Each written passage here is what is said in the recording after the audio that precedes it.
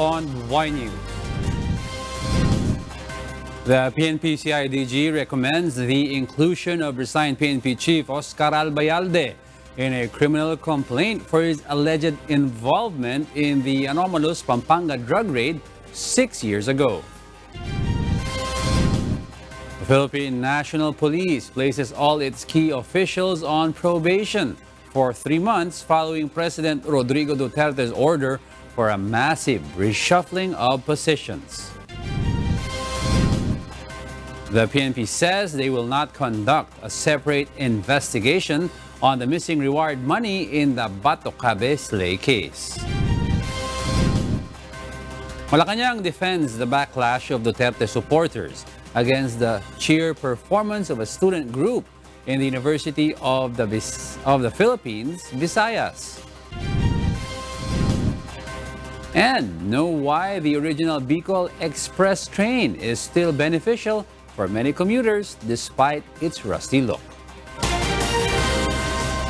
Good evening. The Philippine National Police Criminal Investigation and Detection Group, or PNP-CIDG, files an amended referral complaint at the Department of Justice concerning the case of the 2013 Agaww bato incident. The CIDG has included in the amended complaint resigned PNP Chief Albayalde as one of the respondents. April Senadoza reports why. There is now a total of 14 respondents who allegedly violated Republic Act 9165 or the Comprehensive Dangerous Drugs Act of 2002, Anti-Graft and Corrupt Practices Act, qualified bribery and perjury. Section 27 of Article 2 of Republic Act 9165 and Section 3, Paragraph E of RA number 3019. The complaint is against Police General Oscar Albayalde and the original 13. On this, Albayalde has a short response in a text message saying he will be accorded due process. According to the PNP-CIDG, Albayalde's interference in the delayed execution of the dismissal order on the so-called Ninja Cops shows indication of liability. There is no strong single evidence, no? Yung circumstances lang naman that will show that he is probably liable. Probably liable. Sa kasama rin dun sa, of course, yung mga admissions sa Senate investigation. Albayalde was the Pampanga Police Provincial Director when the drug raid in 2013 occurred. The group of Police Major Rodney Baloyo are accused of planting evidence and recycling seized illegal drugs from a suspected drug lord, Johnson Lee, in Mexico, Pampanga. Baloyo yet again was a no-show in the Justice Department's second preliminary probe on their case. He is currently detained in the New Bilibid prison in Muntinlupa City after the Senate cited him in contempt for being evasive. Meanwhile, the palace distances itself following the move of PNP-CIDG regarding Albayalde. We're very sad. We said if they feel that they have a case against anyone, then they can file it and let the law take its course. April Senadoza, UNTV News and Rescue, Manila. 3 of the 13 Ninja Cops tagged in the Pampanga drug raid in 2013 have already been dismissed from service due to their involvement in another drug raid in Antipolo, Rizal last May. Arlene Delgado has more details in this report. 5 months after the controversial drug raid in Antipolo, Rizal in May, 6 of the 7 policemen involved in the operation have been dismissed. Among the 6 dismissed cops, 3 are also accused in the Agaww bato incident in Pampanga in 2013, which involves 13 cops originally. Those are Police Master Sergeant Donald Roque, Police Master Sergeant Romel Vital, and Police Corporal Romeo Encarnacion Guerrero Jr. Meanwhile, PNP officer in charge, Police Lieutenant General Archie Gamboa, has returned the case of Police Lieutenant Joven de Guzman to the PNP Internal Affairs Service. De Guzman is also involved in both controversial drug raids. De Guzman has been sanctioned with a 59-day suspension for lesser grave charges, but the PNP OIC wants him dismissed from service. We cannot close our eyes kasi nandun mismo sa ebidensya eh.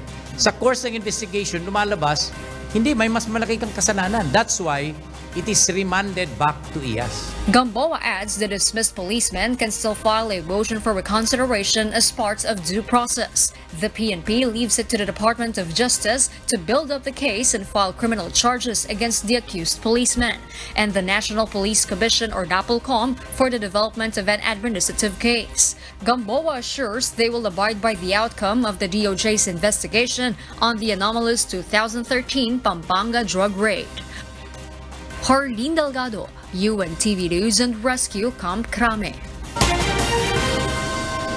The PNP leadership has implemented a major revamp among its top officials. Malacanang, for its part, says President Rodrigo Duterte is in favor of the move. Harleen Delgado tells us why. PNP OIC Police Lieutenant General Archie Gamboa announced today a major revamp of the Philippine National Police or PNP's top officials. All key positions are under probation for 3 months and all promotions will be on hold. According to Gamboa, among the factors for the revamp was the directive of President Rodrigo Duterte during their command conference last week and the performance review of the officials amid the Ninja Cops controversy that has shaken the organization. So I'm also giving a chance to other officers to perform. That's why, reshuffle tayo, a fresh idea, fresh start, and then we'll see what you will do in the next 3 months. Among the reshuffled officials are Criminal Investigation and Detection Group or CIDG Chief Police Major General Amador Corpuz, who is the new director of the PNP Human Resource and Doctrine Development.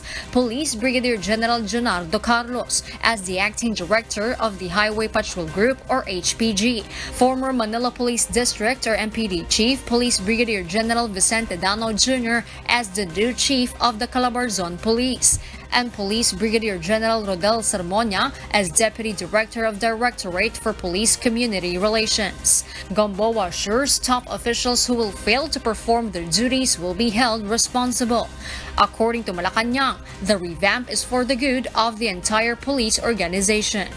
Any revamp will always be good for an organization after a while because mahirap yung kakaroon ka na ng ugat doon sa mga posisyon ninyo. Tama lang yun. Harleen Delgado, UNTV News and Rescue, Camp Crame. Emmanuel Judavar, the witness in the Bato Slay case, has feelings of resentment towards the Philippine National Police. Meanwhile, the PNP maintains there will be no separate investigation in their part on the allegedly missing reward money for the witness. Leah Ilagan details why. The Philippine National Police will not conduct a separate investigation to probe the allegedly missing reward money in the Bato Slay case. PNP OIC Police Lieutenant General Archie Gamboa says there is no need for the PNP to investigate because the House of Representatives is planning on conducting a congressional inquiry on the issue. According to Gamboa, they have explained the issue of the reward money to the members of the lower house. The attention of the PNP was called, and we were able to talk to the members of the House of Representatives who had a query on that. And I think we have rightfully answered their questions. The PNP OIC says they are also willing to cooperate if the Congress will pursue their probe. Should they pursue a House inquiry, then the PNP will cooperate. Emmanuel Judavar, a witness in the case, says he has feelings of resentment towards the PNP. He says he is now being ignored by the police on the reward money issue after he helped them solve the killing of Agaww Bicol Party List Representative Rodel Batucabe and his police escort. Nakakatampo lang naman, pero yung kasi sa akin, yung paglantad ko talaga, gusto ko talaga mabigyan ng katarungan yung mga namatay. Kasi kung hindi ako lumabas, baka mayroon pang ibang mangyaring hindi maganda. Because of this, he is also asking his lawyer to talk to the legal counsel of Agaww Bicol Party List Representative Alfredo Garbin Jr. regarding the issue. Gusto rin namin makausap si Congressman Garbin tungkol dito kung ano ang magandang gawin dito. Kasi gusto lang talaga namin na magkaroon ng magandang para sa pamilya ko, yung hindi kami maghihirap. Kahit konti lang. Judavar has earlier said he received only 6 million pesos of the 35 million peso reward money intended for the informant in the case. Last week, he received 300,000 pesos of the 2 million pesos reward from the Albay provincial government. Leia Ilagan, UNTV, News and Rescue, Kang Krame. Old but reliable. This is how some Philippine National Railways or PNR passengers in Bicol describe their trip using the train. Alan Manansala tells us why.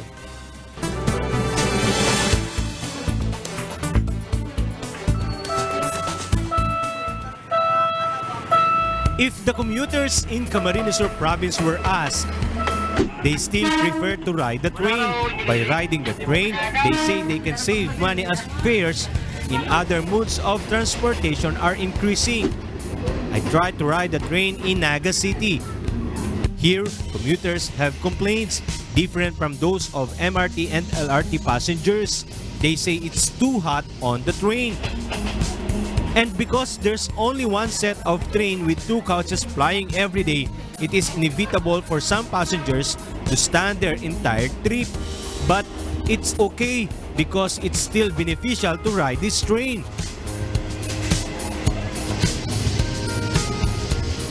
Hindi gaya na sakyan ng jeep mahal. Ito mura.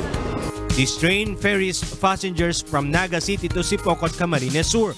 From Naga City to Sipocot, there are 3 stations and 8 substations.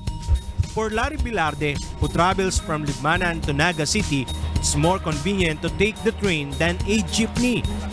Mas mabilis kaysa sasakay ka ng jeep. Yung kinukonsum naming mga 30 minutes sa jeep, dito mga 15 minutes lang. Lalo na pag umaalis sa oras. While for Jose Garcia, who works as a teacher, prefers to ride a bus or van from Naga City to Sipocot, especially when he wants to arrive at his workplace much earlier. He says it's more comfortable to ride a van. It's okay lang kasi komportable ka naman. Makanong problema ng iisip ko na mainit or whatever.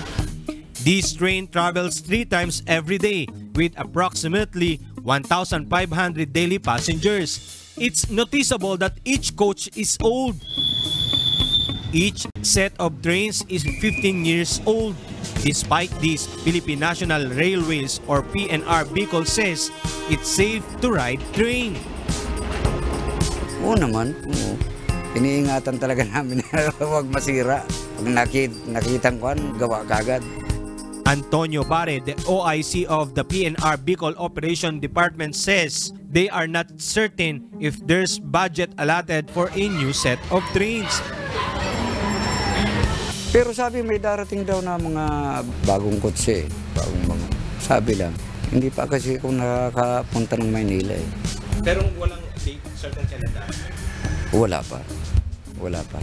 Last month, PNR operations engineers conducted an inspection from Tutuban to Naga City, lasted for 12 hours and 44 minutes. The Department of Transportation will focus on adding railway and trains next year until President Duterte's term ends. The DOTR has proposed a 106.7 billion peso budget for the new railroads and trains. The Bicol line is included in the budget allocation. From 77 kilometers of railroads in 2016, the DOTR plans to make it 1,144 kilometers by 2020. Alan Manansala, UNTV, News and Rescue, Naga City.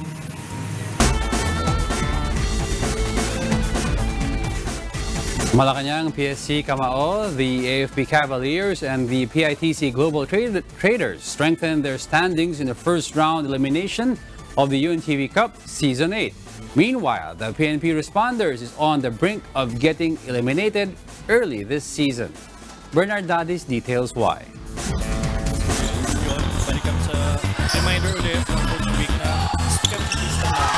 PITC Global Traders dominated SSS Cabalicat.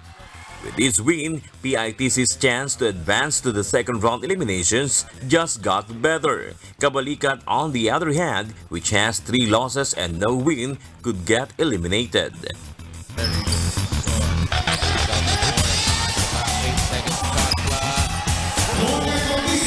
In the second game, defending champion AFP Cavaliers defeated the DA Foodmasters and maintained an unblemished 4-0 win-loss record. The Foodmasters led in the first half of the game, but with Wilfred Casulla Jr. and Boyet Bautista's offense, the Cavaliers edged to a double-digit win. The other Javier was still in the ballgame.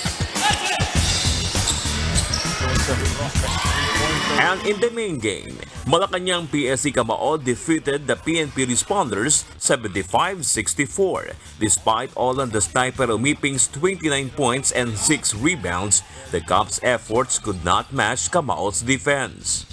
Sabi ko, more effort sa defense, lalo na. Sabi ko, kaya na magpapanalo sa atin yung defensang yan.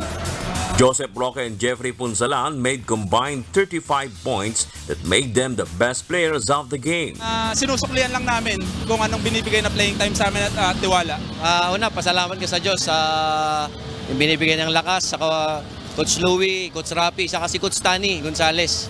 Talagang malaking influensya sa amin. This is Camao's 4th win while the PNP remains at the bottom of Group B with 0 win and 3 losses. The Responders have to play 2 more games in the first round of eliminations while Malacanang is left with 1. Bernard Dadis, UNTV, News and Rescue, Philippines. Welcome back to Y News. We pick up to where Angelo Castro III left off. I'm Alex Baltazar, and here are the headlines. Members of Senate to pay tribute to the late former Senate President Aquilino Nene Pimentel Jr. The Department of Transportation clarifies it has not allowed the operation of new motorcycle firm Joyride in the country. An arrested Iranian beauty queen seeks asylum in the Philippines. President Rodrigo Duterte visits Japan for the 4th time to attend the enthronement ceremony of Japanese Emperor Naruhito. And pump prices to go down this week. Good evening. Former Senate President Aquilino Nene Pimentel Jr. passed away at 85. For his family and fellow members of the Consultative Committee which drafted the federal constitution, Tatay Nene left big shoes to fill as they vow to continue pushing for the reforms he initiated. From Taguig City, Maya Bermudez will tell us why live. Yes, Mai? Alex, a true statesman and a nation's loss. These are the words echoed by the family, friends, and colleagues of late Senator Aquilino Nene Pimentel. And for several personalities that we have talked to earlier, he was not just an ordinary lawmaker, but a true federalism advocate and a human rights defender. Mrs. Lourdes Bing de la Liana never left her husband, late former Senate President Nene Pimentel, until his last breath. According to the former lawmaker's wife, before Tatay Nene died, he even remembered his deceased mother. Kung noon, itong advance ng mga medical equipment ay present at that time when his mom was dying. Sana, sabi niya, siguro si mama would have lived longer. So he was always thinking of others, not himself. The late senator may be called with different titles, but for Mrs. Lourdes, Tatay Nene is best described as the perfect husband.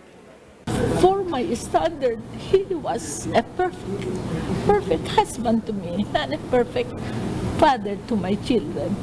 But as a public servant, you define him as you see him. Meanwhile, several personalities, including Tatay Nene's colleagues and friends in politics, visited his wake today and recount his work and love for the country. So I was reminded of him that he was passionately advocating for federalism. So we tried our luck. We asked him if he could be a guest at the forum. And Chief Justice Davide was going to speak not in favor of federalism, and he was going to favor federalism. So fortunately, he did consent to be a guest. But you know, he was always apologetic. Maybe I cannot come on time because I have this program and all that. We're friends, and I am very happy that he's recognized by people and by those who do not know him, because he deserves a real compliment for the things that he has done. Another great Filipino gun, Senator Pimentel. He was my professor in the law school, a professor in evidence, good professor, strict, friendly but very strict to students. Every time na nasa session kami, kahit umabot ng alas 8, alas 9 ng gabi yung aming session sa Senado, kahit boring na yung mga pinag-uusapan, hindi siya umaalis. Talagang hands-on siya sa pagiging minority floor leader. He was consistent, dedicated, and very serious. And I think we are going to miss him a lot. Before the 2019 elections, we sat down in 2018 and sabi lang niya sa akin, Erin, alam mo naman yung odds, no? Basta laban. Earlier today, we saw former Chief Justice Hilario Davide, former Quezon City Mayor Herbert Bautista, 2010 presidential candidate Gibot Yodoro. We've also seen Labor Secretary Silvestre Bello III and former House Speaker Pantaleon Alvarez. Earlier, another mass was held here at the Heritage Memorial Park in Taguig City. Executive Secretary Salvador Medialdea said earlier that President Rodrigo Duterte might visit Tatay Nene's wake on Wednesday. Back to you, Alex. Thank you, Maya Bermudez, reporting live from Taguig City. Senators remember departed former Senator Aquilino Nene Pimentel Jr. as a mentor and defender of democracy. A resolution will be presented to the former Senate President as the lawmaker paid tribute to him on Wednesday. Nel Maribuhok explains why. For Senator Ralph Recto, many laws have been enriched by the wisdom of former Senate President Aquilino Nene Kilinging Pimentel Jr. He served as a watchman in Senate and guarded the interests of Filipinos. Senator Laila de Lima describes Pimentel as a defender of democracy. For the lady senator, Pimentel will be remembered for how he fought the martial law dictatorship. Senator Rizzo Ontiveros says Tatay Pimentel was one of the greatest defenders of freedom and democracy that can never be filled. Senator Nancy Binay says her father and Pimentel were together for decades in fighting dictatorship. A mentor, lawmaker's lawmaker, this House Senator Sani Angara describes Pimentel as he authored many laws which became disruptors for the greater good, like giving powers to the local government. Senator Grace Poe believes the former lawmaker was a principled leader and patriot. Senate Minority Leader Senator Franklin Drilon considered Pimentel as his friend, a champion of democracy, human rights, and local governance. Pimentel served as an inspiration for him, says Senator Joel Villanueva. Senator Panfilo Lacson remembers Pimentel as his first minority leader and called his attention to respond to criticisms in 2001. From being a mayor to becoming a lawmaker, Nene was a dedicated public servant, according to Senator Richard Gordon. A loyal opposition of his father, this is how Senator Amy Marcos described Pimentel, a great Filipino far beyond politics. Senator Christopher Bongo considers Pimentel as a loyal ally of President Rodrigo Duterte from the time he was a Davao City mayor. The senators will pay tribute to the departed former Senate President. Senator Vicente Soto III, together with the current and former senators, will receive the remains of Pimentel. Senator Soto will present a resolution to Pimentel's family expressing Senate sympathy and condolence over the former Senate President's passing. Nel Maribuhok, UNTV News and Rescue, Taguig City. A big loss. This is how former Senator Rene Sagisag describes the passing of Aquilino Nene Pimentel Jr., who was disciplined, principled, and courageous lawmaker. Ray Pelayo tells us why. Nene, very honest. Talagang integrity, walang bahid. This is how former Senator Rene Sagisag illustrates former Senator Aquilino Nene Pimentel Jr. The two former public officials both won the senatorial race in 1987. Some of the popular legislations authored by Nene was the Local Government Code, the Philippines Sports Commission Act, and the creation of the Bangsamoro Autonomous Region in Muslim Mindanao, or ARMM. He co-authored the Generic Drugs Act and the creation of the Philippine National Police under the Department of the Interior and Local Government, or DILG. Pimentel and Sagisag were among the Magnificent 12 who opposed the extension of the U.S. military base in the Philippines on September 16, 1991. So very pleasant memories, talagang freedom fighter, very courageous, very principled. According to Sagisag, there's a big difference between the characters of lawmakers during their time and the present. And then yung membership, talagang we were also focused on working for the welfare of the people. Hindi yung marami sideline dito, sideline doon. Ginagawang parang hobby o libangan lamang ang Senado. For the former senator, in the present time, poverty has something to do with the kind of politicians elected in public office when votes are sold by some individuals who satisfy their basic needs. Wala, ako yung nanalo halimbawa noong 1987, kahit siyang kusing wala akong ginastos at dinala ako ng tao. According to political analyst Professor Edmund Tayaw, voters change preferences as to whom they want to lead them. Ngayon, kahit na artista ka, hindi ibig sabihin mananalo ka kagad, di ba? Kasi natuto nga ang botante na hindi pala porke artista, hindi pala porke abogado, hindi pala porke ekonomista, magaling at siguradong meron tayong makikita ang wisyo o kumbaga kakayanan. Sagisag says anyone can be a senator provided they are focused on their profession. Walang masama nun but they should focus. Hindi pwedeng 2 movies. Paano kung magkakapanahon nyo na basahin ang budget halimbawa ganito kakapal? Ray Pelayo, UNTV News and Rescue, Quezon City. Malacanang defends the Duterte supporters who criticized the viral cheer against the administration. The palace says their reaction to the performance is just normal. Rosalie Cos explains why.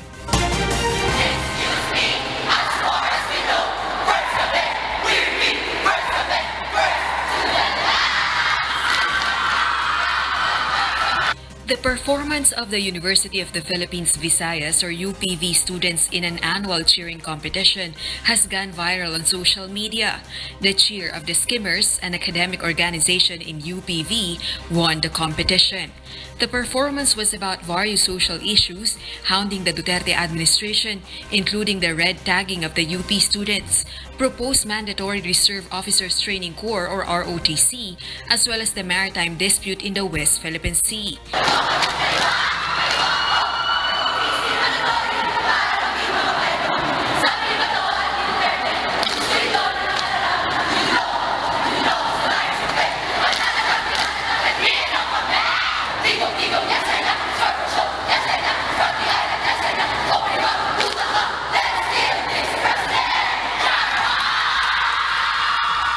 The cheering performance has been criticized on social media by the Duterte administration supporters.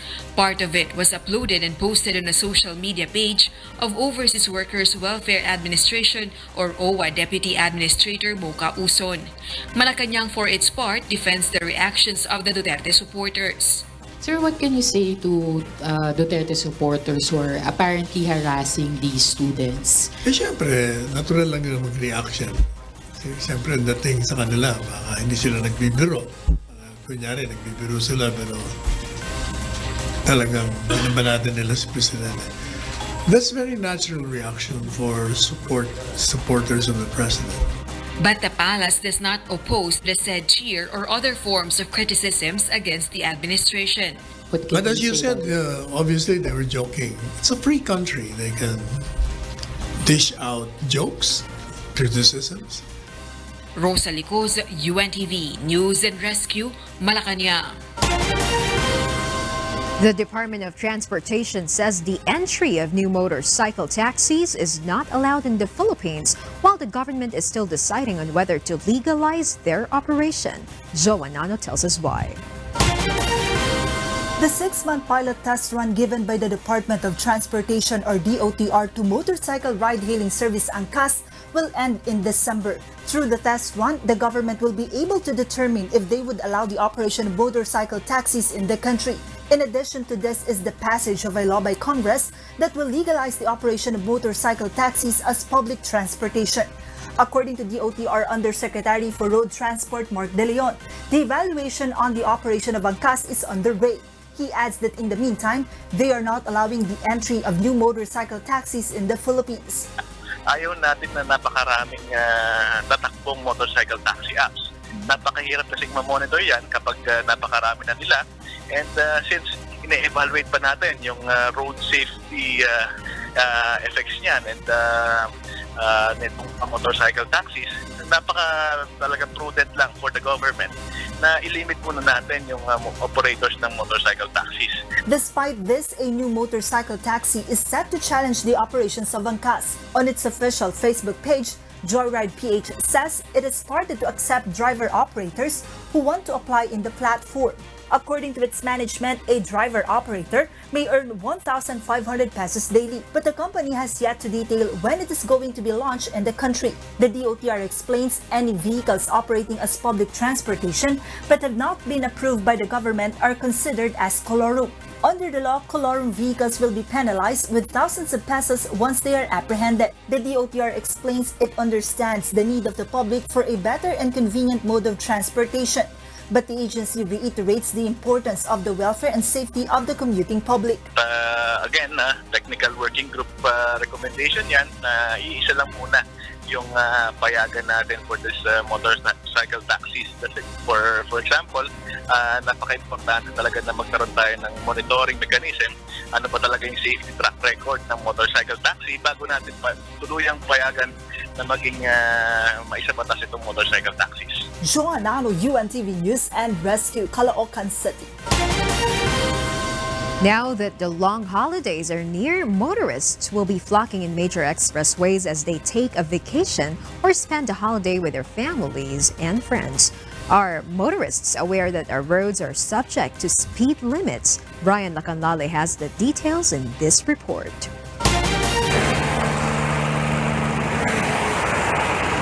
Are you a speed junkie when driving our major expressways? Well, think twice before you step on the gas. Because there are specific speed limits implemented in our expressways, according to the Toll Regulatory Board. An 80 km/h maximum limit is established for trucks and buses, while 100 kph is the maximum for cars. These apply to the North Luzon Expressway or NLEX, Cavite Expressway or Cavitex, and South Luzon Expressway or SLEX.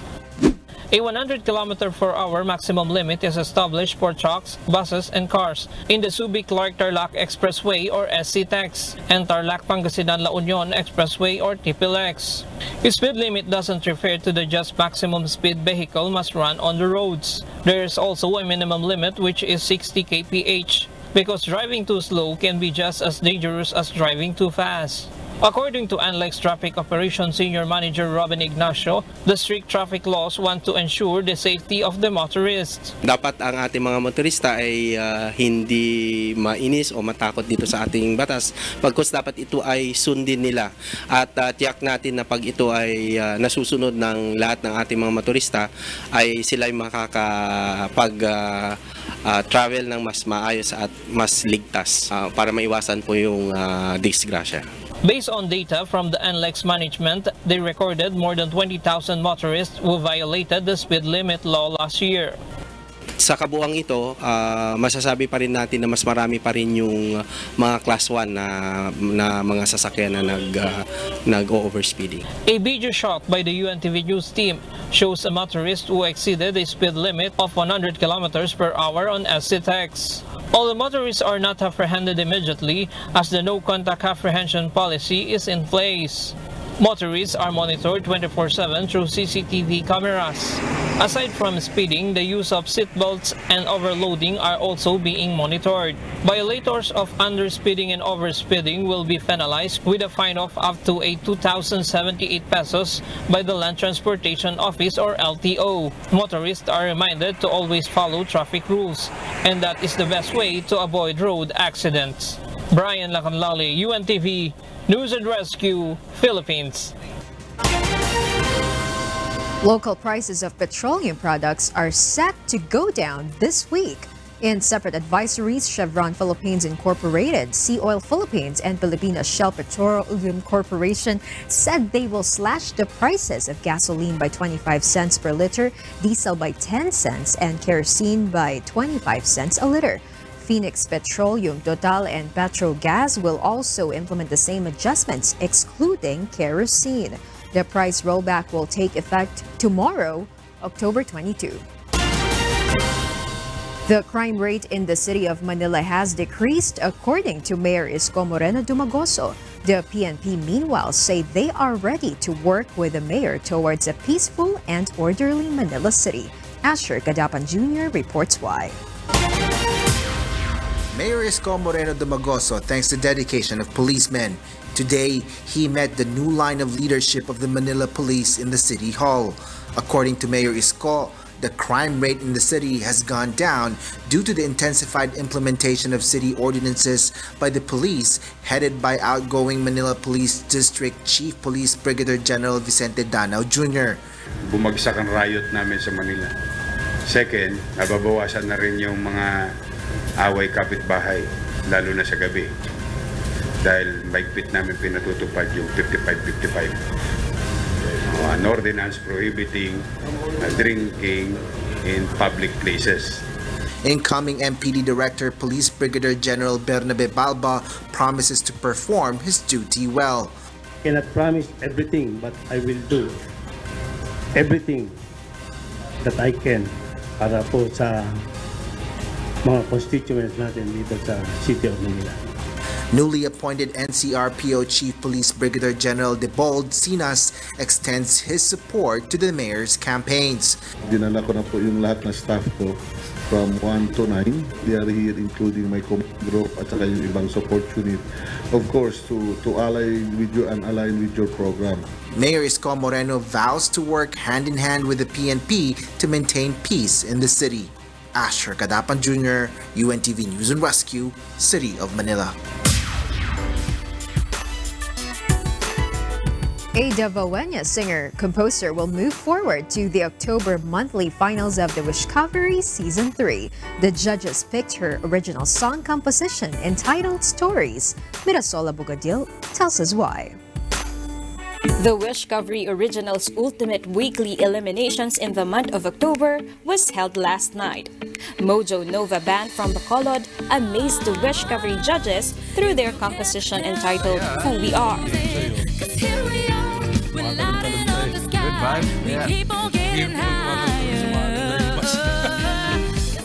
Hitmaker Junji Marcelo says he likes the throwback vibe of Mojo Nova Band's composition. Meron siyang masarap na 90s feel. Nagpasok kayo ng style na hindi na masyadong ginagamit ngayon. At refreshing na marinig at magkaroon ng ganitong kanta sa mga sumali. Davawenya folk alternative singer-composer Peniel Rojas, meanwhile, wowed the judges with her stories. Evolution ng songwriting and we watch, 'cause there's nothing wrong. Leave them move on. I must say, I was really blown away from the performance. Good job, Peniel. And I just like to commend the sincerity, the honesty, the innocence in your performance. Isa to dun sa mga hinaharap ko na sobrang nag-transcend siya sa akin. Na-move ako. Searching for Love. This is the theme of the search party's composition entitled Every Day. But did the judges find in the song a factor to make it into the next level of the competition?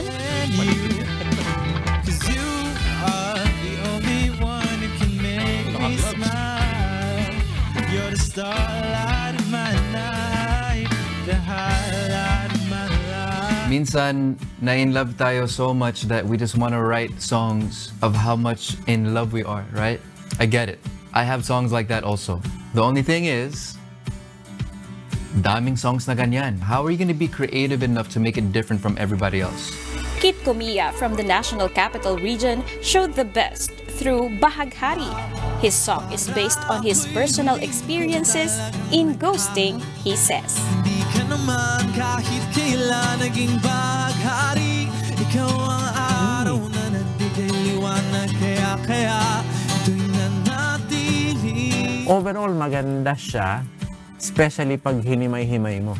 Pero pag pinagsama, parang hindi siya as effective. Boses mo bagay dun sa kanta. So why Bahaghari? That is the big question. Overall, I think you are a good songwriter. Kailangan lang sigurong i-tweak siya to perfection. Though the contenders gave their best performances, only one will move on to the October monthly finals. And the judges picked Peniel Rojas, who got an overall score of 92%. Find out next Sunday who among the three Wishcovery hopefuls, Abby Singson, LG Fuentes, and Peniel Rojas, will make it to the grand finals of the third season of the biggest talent search in the country, Wishcovery. Mirasol Abogadil, UNTV, News and Rescue. And to complete the most significant news for this day, Y News continues. Here are the top stories. An Iranian beauty queen arrested at the Ninoy Aquino International Airport last Thursday seeks asylum in the Philippines. She was seized after an international police or Interpol red notice was issued. Nina Armilio reports why. Her life is in danger because of joining several beauty pageants. This is the reason why Iranian beauty queen Bahare Zare Bahari is seeking asylum in the Philippines. She says participating in beauty pageants is against her country's tradition. The Department of Justice has yet to determine whether she's qualified to be granted asylum in the country. According to Justice Secretary Menardo Guevara, their main criterion is the alleged persecution against Bahari in Iran. They will also consider all relevant factors. The Iranian remains in custody of the Bureau of Immigration or BI at the Ninoy Aquino International Airport. The BI arrested Bahari last Thursday upon her arrival at NAIA because of an Interpol red notice for an alleged criminal assault filed in her country. But the assault done to her fellow Iranian allegedly occurred in the Philippines. The DOJ will check whether courts in Iran have jurisdiction on Bahari's case. Bahari managed to post a live video on her social media account when she was arrested by the BI on Thursday. Bahari represented Iran at the 2018 Miss Intercontinental pageant held in Manila. Nina Armilio, UNTV News and Rescue, Philippines. Meanwhile, President Rodrigo Duterte travels to Japan again to attend the enthronement ceremony of Japanese Emperor Naruhito tomorrow. This is the fourth time for the president to visit Japan. Rosa de Cos reports why. President Rodrigo Duterte flew to Japan today. Together with other heads of states and other dignitaries, the Philippine Chief Executive will attend the enthronement ceremony of the 59-year-old Japanese Emperor Naruhito tomorrow, October 22. This event is a national holiday in Japan. Ang alam ko, attention ng enthronement, proper, and then we have the Emperor's banquet, and the Prime Minister's banquet. Yun, yung tatlong yun. Naruhito acceded the throne in May 2019 after his father abdicated because of health reasons. He is the first Japanese emperor to do so in 200 years. The Japanese government has canceled the procession after the enthronement due to the aftermath of Typhoon Hagibis, which hit the country over a week ago. Meanwhile, the palace has not given any details on the delegation as well as the schedule of the Philippine Chief Executive while he is in Japan. So very definitely it's a lean delegation. President Duterte is set to return to the Philippines on Thursday. According to him, Japan is one of the countries which continue their assistance to the Philippines. Rosa Licoz, UNTV, News and Rescue, Malacanang. And for the news abroad, residents in London were divided over what the United Kingdom's next steps should be regarding Brexit, a day after Prime Minister Boris Johnson's attempts to ratify a withdrawal deal were thwarted by Parliament. Jovic Bermats tells us why. The fractious British Parliament refused to vote on UK Prime Minister Boris Johnson's new Brexit withdrawal deal on Saturday, a move that forced him to seek a third postponement of Britain's departure from the bloc. It had so far been envisaged for October 31st. After the British Parliament refused to endorse Johnson's deal, the Prime Minister sent a letter to the bloc requesting a delay, as required by a law passed earlier by Parliament. On Saturday, scores of protesters marched through the capital demanding a new Brexit referendum. Among them was London resident Gary Kane, who said he found Johnson to be untrustworthy and that he was trying to force his way through a stalemate. I think the man has proved time and time again that he reneges on what he says, what his principles are, and it's contrary to the law, as with the what we found out about the Ben agreement. He's gone against that as well. I wouldn't trust the man. Others were not keen on the idea of a second vote. My thoughts are that the democracy in this country has died. Every politician in that house promised to deliver Brexit.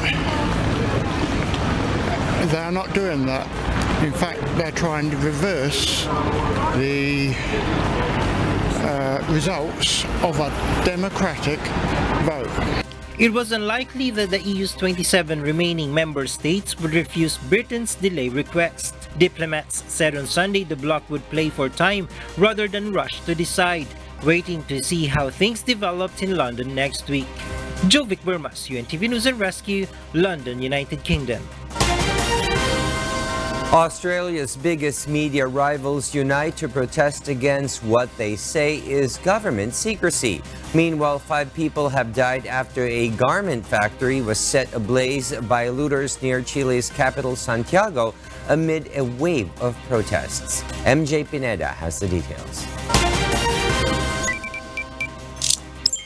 In Chile, 5 people were killed on Sunday when a garment factory was torched by looters near Chile's capital, Santiago, bringing the death toll in a wave of unrest to 7 as authorities expanded a state of emergency. The military and police used tear gas and water cannon against demonstrators, and a nighttime curfew was imposed in major cities. The unrest, sparked by a now-suspended metro fare hike, has widened to reflect anger over living costs and inequality. President Sebastián Piñera has defended the government's response. Protests continued across the country despite a state of emergency in 5 regions declared by Mr. Piñera on Friday. Thousands of soldiers and tanks have been sent to the streets of capital and other cities for the first time since 1990, when Chile returned to democracy after the dictatorship of Augusto Pinochet. In Indonesia, Indonesian President Joko Widodo was sworn in on Sunday for a second 5-year term, leading the world's third biggest democracy after an election dominated by economic issues, but also the growing influence of conservative Islam. 58-year-old Widodo has pledged to cut red tape and keep building infrastructure to underpin growth in Southeast Asia's largest economy, but also made improving education a top priority to encourage investment and create jobs for a youthful population of 260 million people. In Australia, Australia's biggest newspaper rivals have made a rare showing of unity by publishing redacted front pages in a protest against press restrictions. The News Corporated Australia and Nine masthead on Monday showed blacked out text beside red stamps marked "Secret." The protest is aimed at national security laws, which journalists say have stifled reporting and created a culture of secrecy in Australia. The government said it backed press freedom, but no one was above the law. The government believes absolutely in press freedoms in this country, and we have taken steps. We have taken the steps to add additional defences into our laws to ensure that journalists, Mr. Speaker, can get about their task.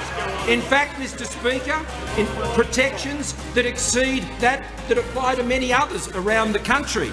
And those were put in by our government, not those opposite, because I remember when those were in government, they sought to gag the press in this country, Mr. Speaker.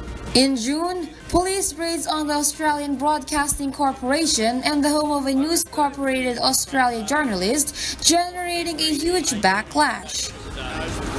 The media organization said the raids had been conducted over articles which had relied on leaks from whistleblowers. One detailed allegations of war crimes, while the other reporters on alleged attempt by a government agency to spy on Australian citizens. MJ Pineda, UNTV News and Rescue. An Australian airline hails achievement after 19-hour New York to Sydney flight carrying 50 passengers and crew. Nina Bascon has the details. A really historic moment for Australian aviation and a really historic moment for world aviation. Australian airline Qantas landed the world's first ultra-long-haul research flight in Sydney on Sunday, after traveling 16,200 kilometers or 19 hours and 16 minutes from New York. Just 49 people, including 6 pilots, 6 members of cabin crew, including a chef, a handful of reporters, 6 frequent flyers, and the airline's chief executive, Alan Joyce, were on board the Boeing Dreamliner flight designed to test whether passengers can endure the physical and mental effects of extremely long aeroplane journeys. This is the first of 3 test flights that's going to come up with recommendations about how we manage pilot fatigue, how we actually manage passenger jet lag, and after 19 hours on the flight, I think we've gotten this right. The flight was restricted to such a small number of passengers in order to ensure that it was light enough to make it all the way to Australia on 1 tank of fuel. In order to reduce the weight, strict restrictions were put in place, including limiting passengers' luggage and destocking most of the bar. All the passengers were in business class. Qantas Captain Sean Golding said passengers and staff on board were also fitted with EEGs to monitor brainwave activity with checks on melatonin so that data could be collected with aircraft to be developed to suit the needs of both passengers and staff. We're researching the effects of the long flights, the ultra-long haul flying on our crews. We're getting a lot of data that's going to be analysed over the coming weeks and months. Joyce added that Qantas were looking at 4 aircraft classes with a special area for economy passengers to be able to exercise. Nina Bascon, UNTV News and Rescue, Australia. And those are the reasons behind the news this October 21st, 2019. On behalf of Alex Baltazar and Angelo Castro III, I am William Theo, and before we close, we will recap with today's significant soundbites. Because we need to know, we will always ask why. Good evening. There is no strong single evidence, no? Yung circumstances lang naman that will show that he is probably liable. Probably liable. Sa kasama rin dun sa, of course, yung mga admission sa Senate investigation. That's why, reshuffle tayo, a fresh idea, fresh start, and then we'll see what you will do in the next 3 months. It's a free country. They can dish out jokes, criticisms. For my standard, he was a perfect husband to me and a perfect father to my children. But as a public servant, you define him as you see him. So I was reminded of him that he was passionately advocating for federalism. Nene, very honest. Talagang integrity, walang bahid.